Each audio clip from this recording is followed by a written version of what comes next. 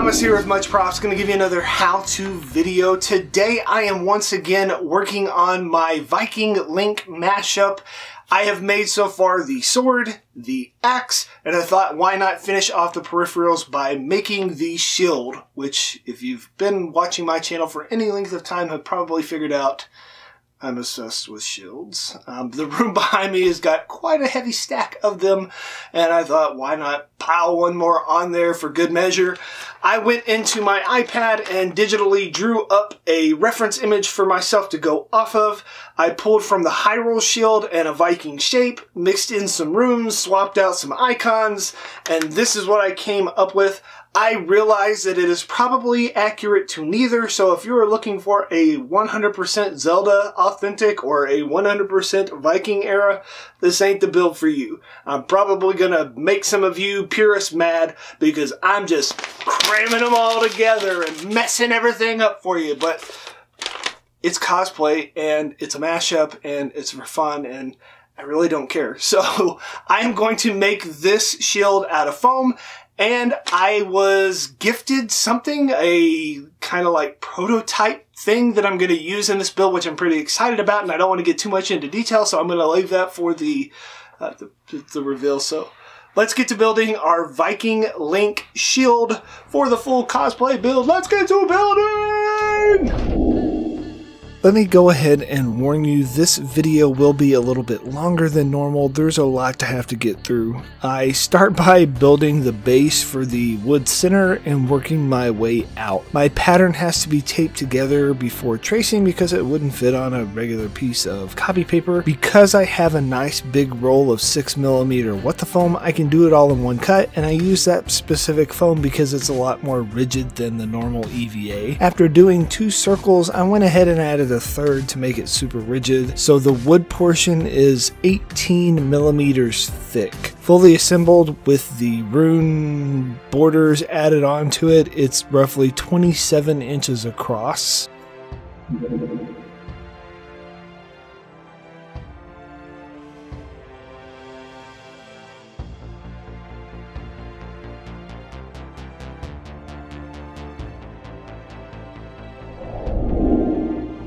To add my wood grain texture to the shield and simulate a butted wooden plank, I am going to cut it into strips. I split it into 6 relatively even strips across the diameter and then cut them. Once I cut them out, I start carving in the wood grain texture using a stone bit on my rotary tool. Normally I don't draw the pattern on, I just kind of wing it as I go, but I thought I would show you just in case you needed that extra little guide. You can draw it ahead of time, plan your pattern out there. I doubled up the video in spots to try and keep this from being like 30 minutes long and taking like half a day uploading with my slow internet, so please forgive the picture-in-picture. In the corner video, I'm just gluing the strips onto the full circle. I repeated the wood grain stuff on the 3rd circle to detail the back side of the shield.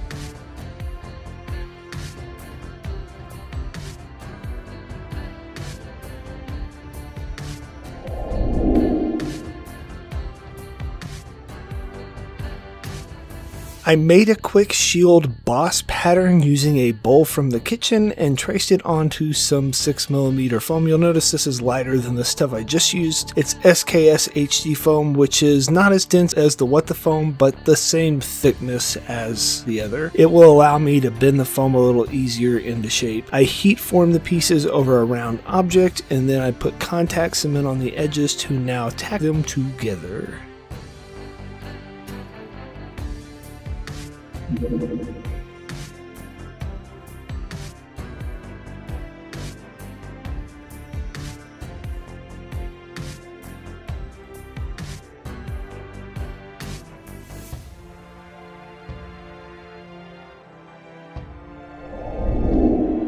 The boss rim attaches to the foam bowl I just made. I sand the edges on the inside after assembled. My first deviation from the image I drew up for this build, I decided to add a hammer texture to my boss. I thought it would give an extra little cool detail. I used a round stone bit on my rotary tool and pocked the surface with these little divots all over. This not only adds a cool texture, it also hides my seam lines.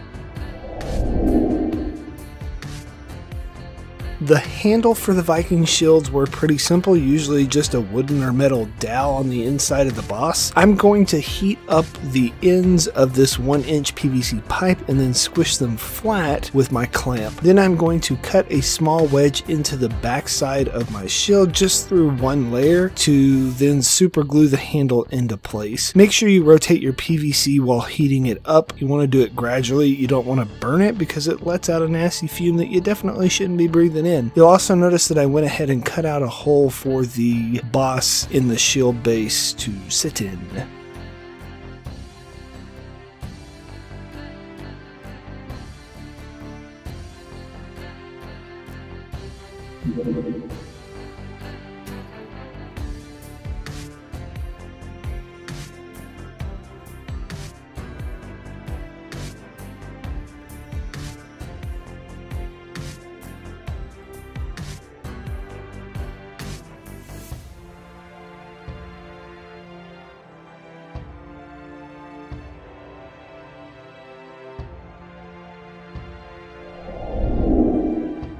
For the glue up of my boss, I started by gluing the PVC into the slot I cut in the EVA. I traced out the front and the back of the shield with the boss and the trim so that I could go ahead and add the contact cement to apply to all the parts. The extra boss trim will add a decorative rim on the backside as well as further lock in that handle into place. Then I flip it over and just put the boss on the other side.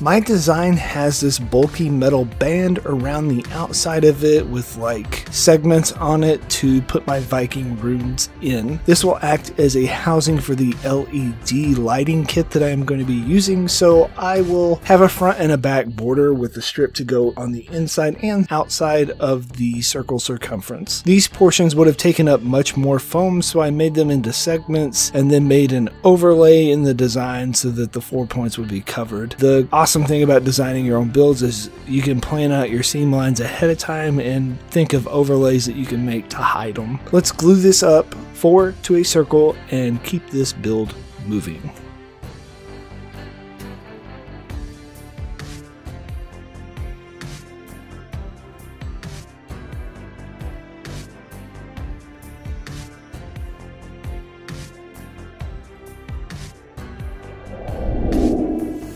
To connect my two bands, I am running a strip on the inside and the outside of the circle. After testing out my lights and diffusion plans, I determined the optimal distance for my thickness. My strip is 1 1/4 inch wide. That's about 32 millimeters for you metric using friends out there. I cut a long length of each of these little strips and then glued up the face of the circle and the edges of my strips in that same 6 millimeter wet the foam to stick it down.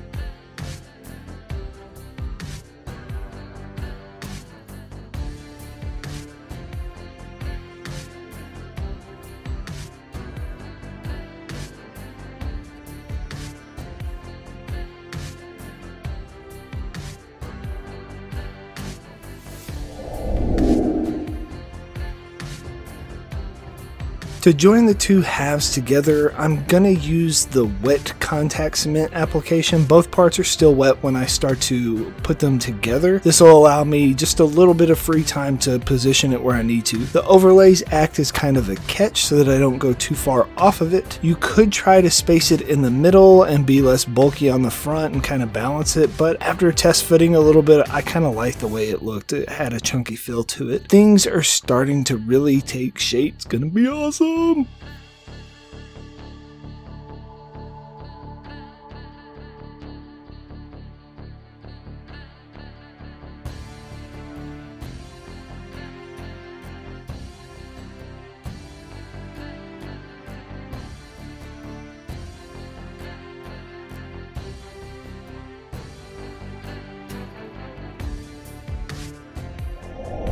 Now I could have gone on my laser cutter here and cut out these runes before I did the glue up, but I thought it would be just as easy to do it by hand and make it a little less perfect, hopefully adding some character to the front. I did cut up the same runes with my laser cutter to put on the backside just as a quick little decorative touch, and I kind of like the front side better. It was easier to adapt it to the area that I wanted to fit it in and take up more area so that more light would come through. Just lock your wrist and try to pull through as clean as possible. You can always go on the inside and sand it with a bit later if you need to clean up some areas.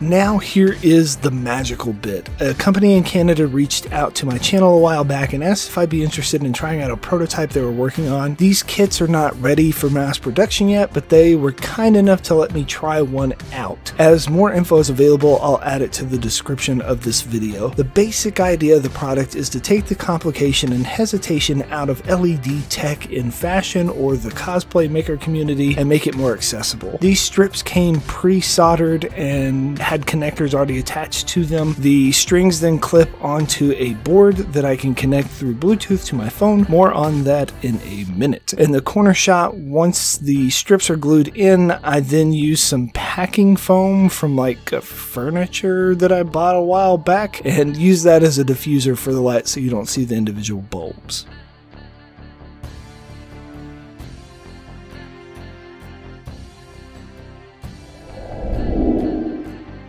To diffuse the LEDs a little more, I took a thin sheet of acrylic and sanded one side of it, then I glued that to the underside of the rune border. This will also act as a way for me to glue on the parts of the rune that have like the inside parts. To keep the spacing on those parts with the inside bits a little closer to even, I went ahead and put the cutouts back in while I was gluing and just made sure to glue only the parts that would stay. Also, I needed to make sure and leave enough gap between the top and the bottom so that the sides could glue on.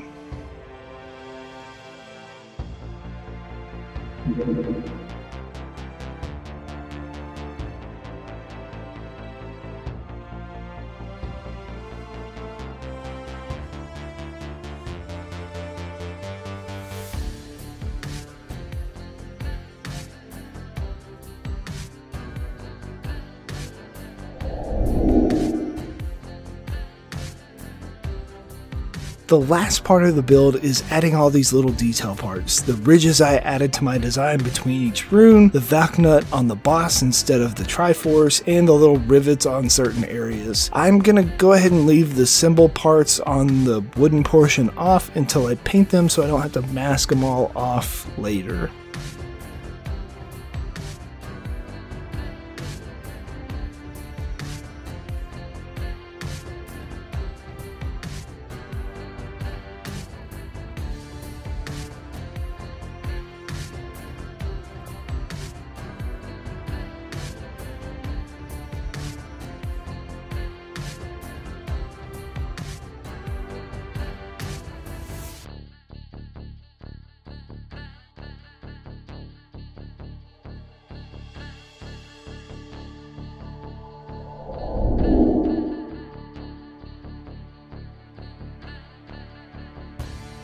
Two coats of Plasti Dip to seal everything. Then I lightly misted the metal bits with some silver. The front wood got a little bit of blue spray paint and the back got some brown.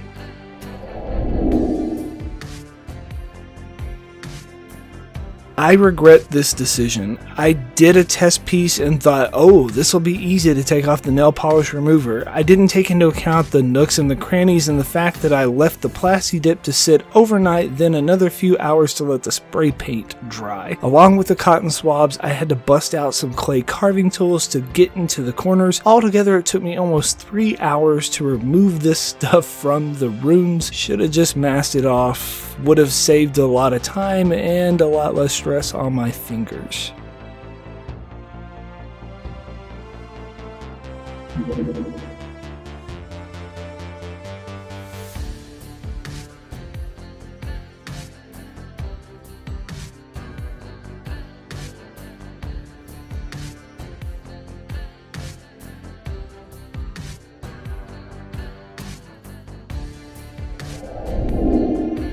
With all my symbols painted up, I can now put them onto the shield before weathering. Luckily, I had lots of reference points on the shield like the runes, the boss, and the planks to help line up it to get it relatively close to being symmetrical. I just super glued them onto each other and move on to some detail painting.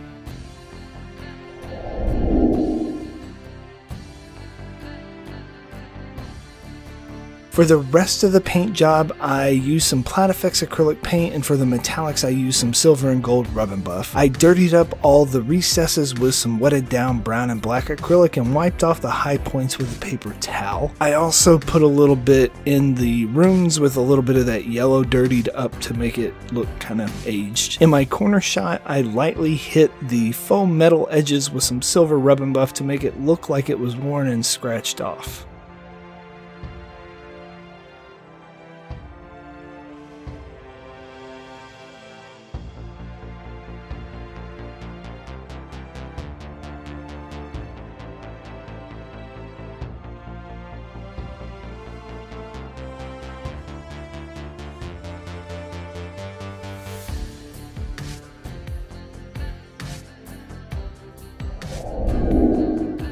To cover up my PVC handle, I added little strips of faux leather. This makes it feel a lot nicer and a lot better looking when it's hiding that plasti dip that's already starting to peel off. You may also notice that my cord is dangling out. I didn't want to permanently lock that chip inside the build or try and figure out how to do a little removable panel, so I came up with another idea for a build to disguise the board, the wire, and the battery pack and make it go with the theme, but that's going to be another build. That's a secret.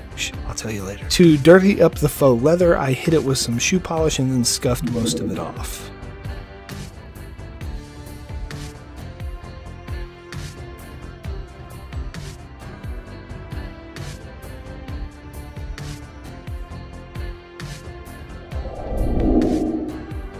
When you add lights to a project, it just takes it to that next level, and while I have added some lights here and there to projects, I am not proficient at wiring at all. I can do basic installation and I can kinda solder a little bit, but for the most part, I just like pull parts that already exist and put them on. I definitely don't know much about the coding aspect. The magic of this is the board connects to a phone app, and in just a few minutes, I was able to make 6 separate lighting animations with the drag and drop software they have. You can do this on the fly and send it to the chip via your phone. Thanks to Shannon Hoover for reaching out to me with this Enlighten kit. Can't wait to see this come to the market and see the awesome things that people create with this no fuss, plug and play wizardry magicalness. I think my favorite is what I call the blue power up here in this little clip.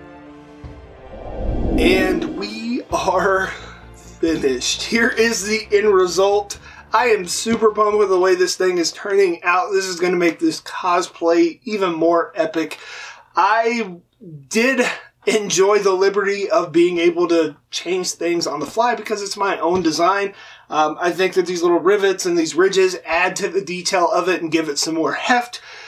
It is super big, but at the same time, it's light because it is foam. If this thing was made out of wood and metal, 15, 20 pounds easy.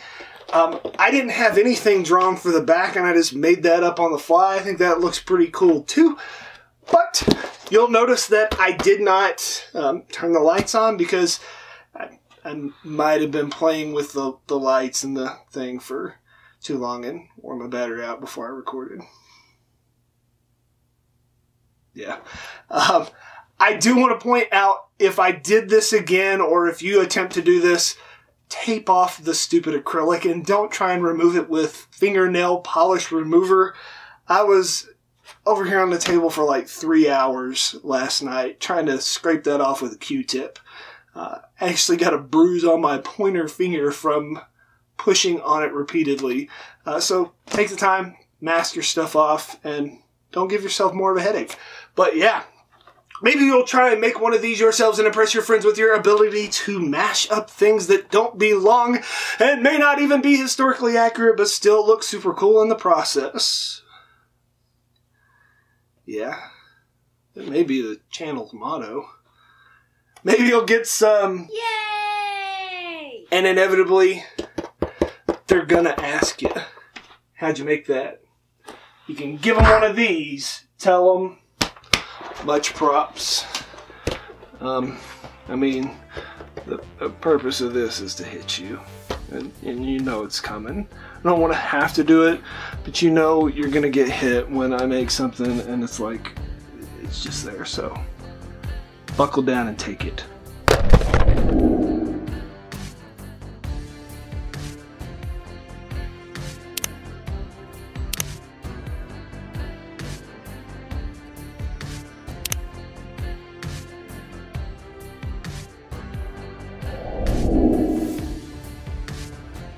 If you enjoy what I do here on YouTube and want to see more awesome builds like this, please consider joining these people listed here with me over on Patreon to build a bigger, better, more creative community together.